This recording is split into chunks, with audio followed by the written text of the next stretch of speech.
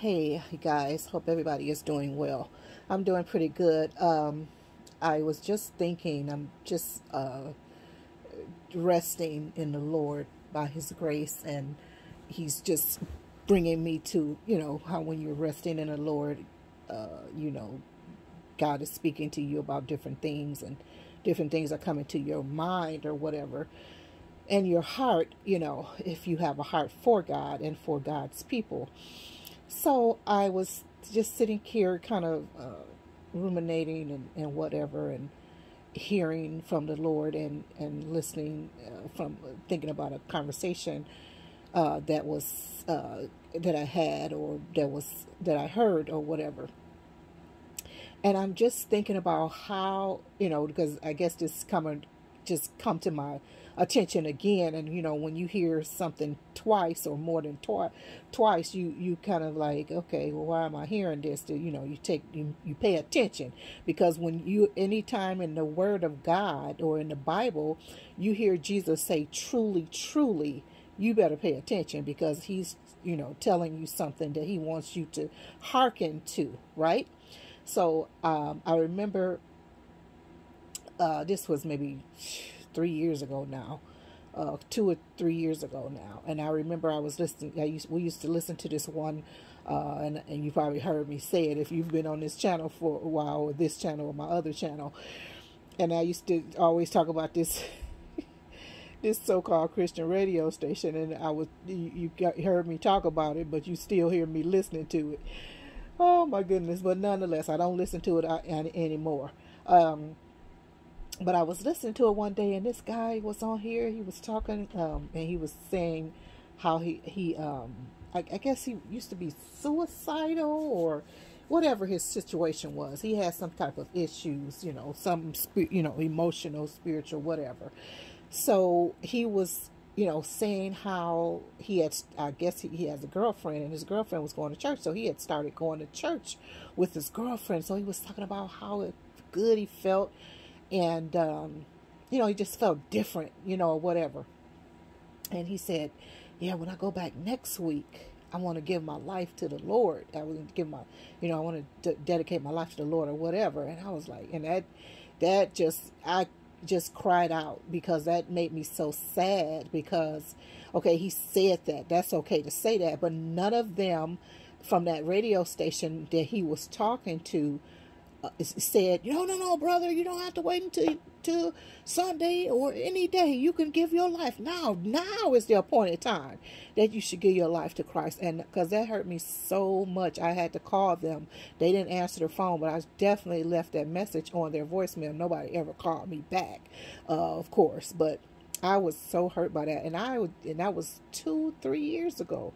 And I was just talking to a sister about it, and I just wept again, because that hurt me so much, because people are too religious. It's all about church, church, church, church, church.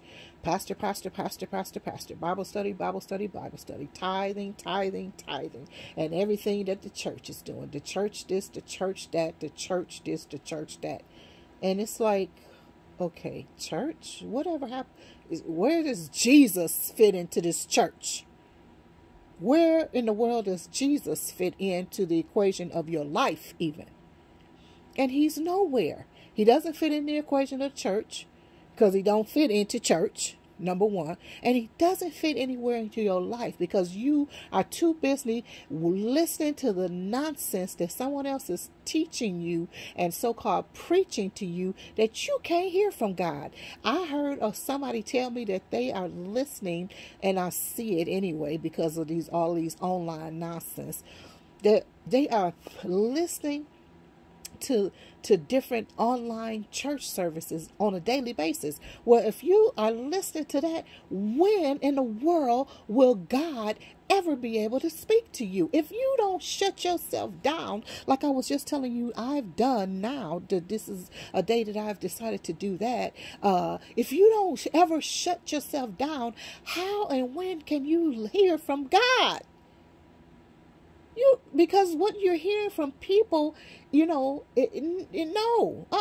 people and everything that they say is going to be contrary to Jesus and his teachings. They're contrary. They don't line up at all. They're divisive, or they're divided. They're not the same. Please hear me. Please hear us.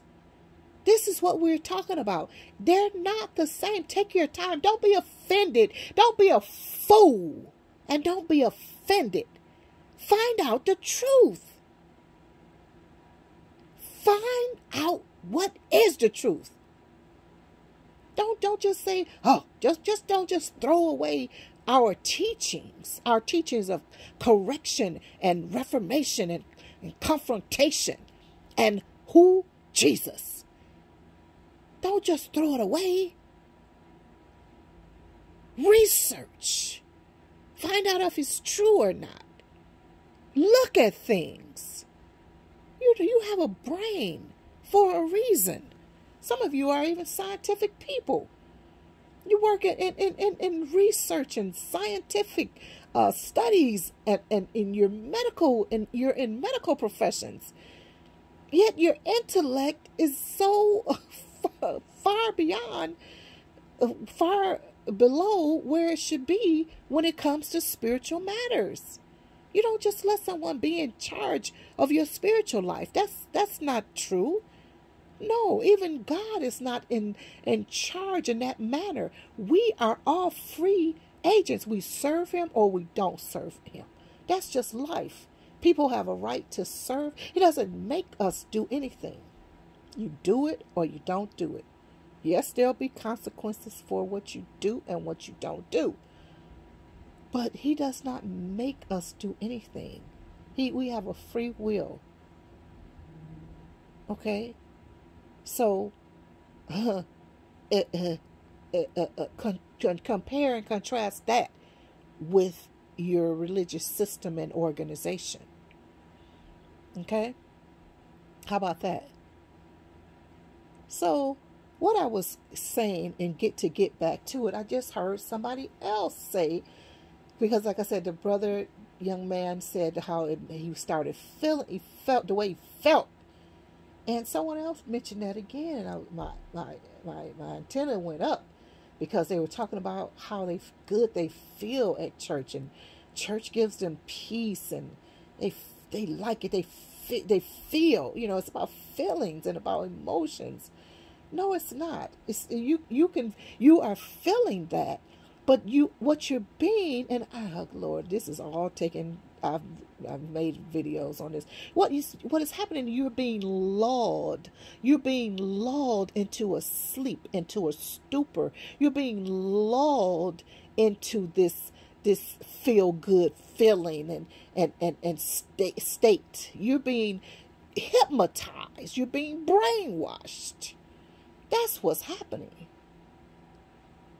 That is what's happening. And lulled is Lulled. Okay? So that's what's happening. People are saying they're feeling good. I mean, you think God is a fairy tale, a fairy or something? Is he walking around with a magic stick in his hand and cotton candy in the other? Is he rainbow colored, or does he look like a unicorn to you? What do you think about God? That God is not fantasy, because many look upon God and view him as fantasy. Oh, I feel good. Oh, it makes me feel good when I go to church. I feel good. You're not supposed to feel good. You know what I mean? I mean, not like what, that's not what, when are you going to be sharpened? When is your heart going to be pricked? When will you be pricked?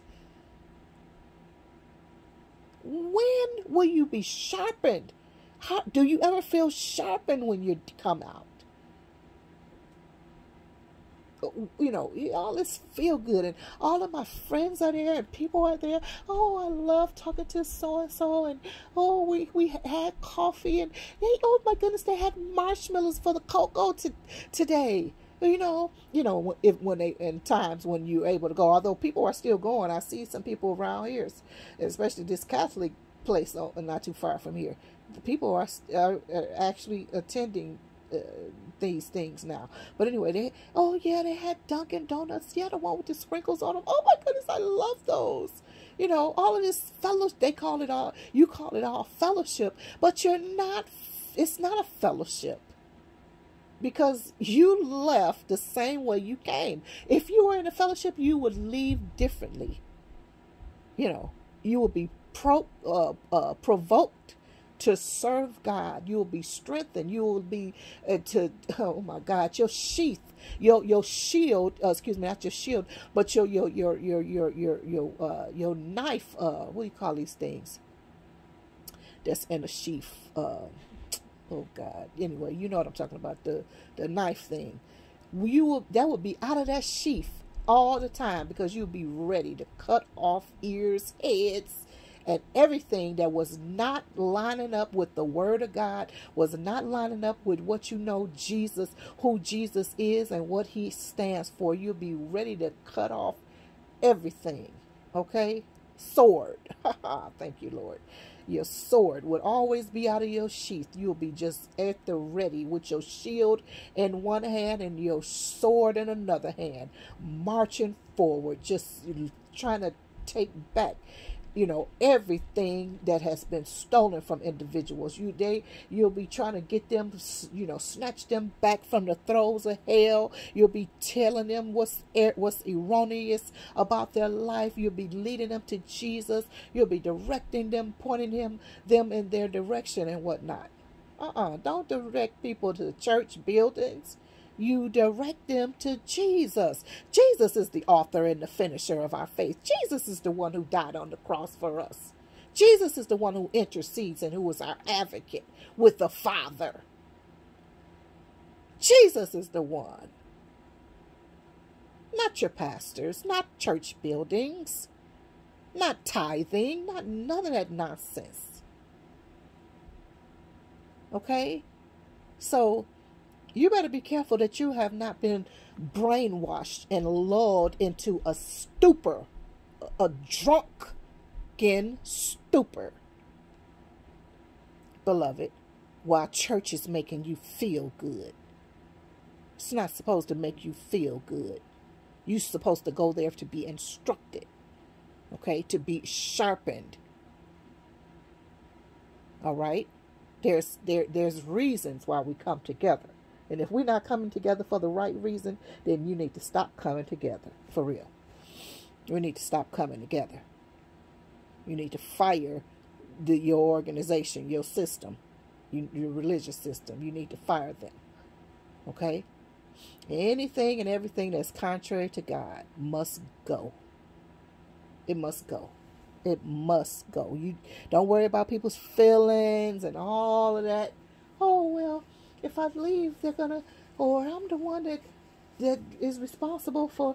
So it's either, because what you're doing, you're choosing all of that and everything over God, because that's what you're doing. You're choosing everything else over God. You do know that, don't you? Because that's what you're doing. Even I don't want to. I gotta leave that one alone, because I gotta leave that one alone. But everything against God, over God, because there was one person that told me that they go to this particular religious organization because their spouse likes it. Never mind that they don't like it. Never mind that it's not something that God wants them to do. But because their spouse feels comfortable there, that's why they go.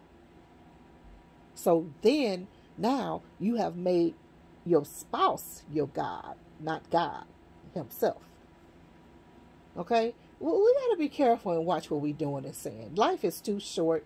We just got to, dig in there, and stop trying to make sense out of things and just obey God. Just obey his word. Don't listen to what your pastors and your preachers are saying.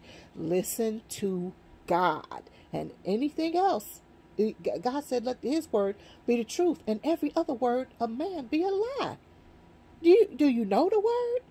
Or are you just too busy listening to everybody else that you don't have time to listen to God or to study your word for yourself?